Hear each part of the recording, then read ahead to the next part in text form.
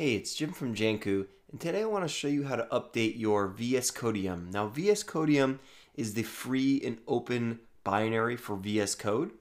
And if I go to my VSCodium here, it looks exactly like VS Code and functions the same way. In my system here, you'll notice that we have this download available, and I could download this, but instead I'm just going to go over here to the website, and I'm going to scroll down, and I'm going to follow the instructions for Ubuntu here.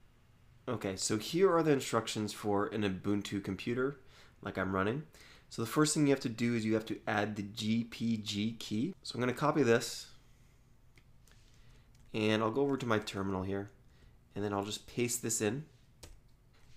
And when that key's added, now you can come in here and make sure you have the repository here. So copy this next line.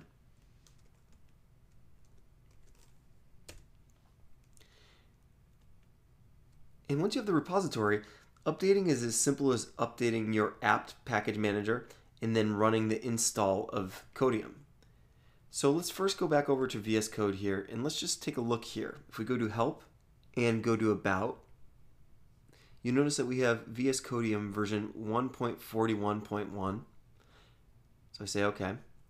And let's run this command now. Let's do a sudo apt update. And now that the package manager is updated, let's go and do a sudo apt install of Codium.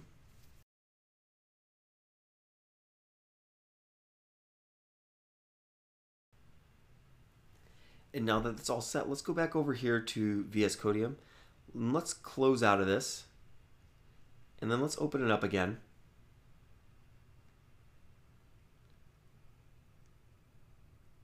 And you can see here, we have new release notes for the 1.42 version. So we were on 41 before. And you can come and you can see all the different updates that were added.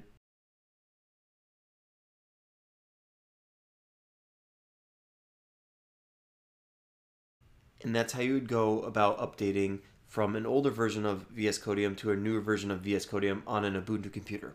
Hopefully this was helpful. If you liked the video, please give this a thumbs up so YouTube knows to share it with other folks.